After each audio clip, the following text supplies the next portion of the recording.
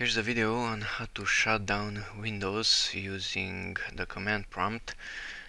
So for this example I'm going to use Windows 7, and we should go to the start button and type in cmd from the command prompt. Click on this command prompt window.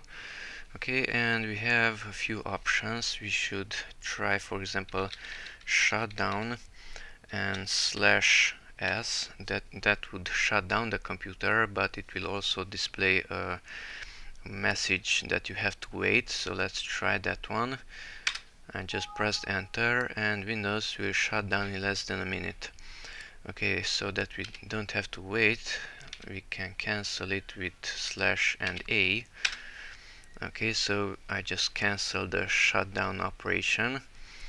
Okay, let's recall the last command with the up arrow, and instead of A from abort, let's type in S from shutdown, and this time let's add a /t for the time value and type in 0 as 0 seconds waiting time. So with this command shutdown /s/t and 0, the computer will shut down and there will be 0 waiting time. So let's just press it. I pressed enter, and as you can see, Windows 7 is shutting down. This is running from a virtual machine and it disappeared. The computer, this one, was shut down using the command prompt.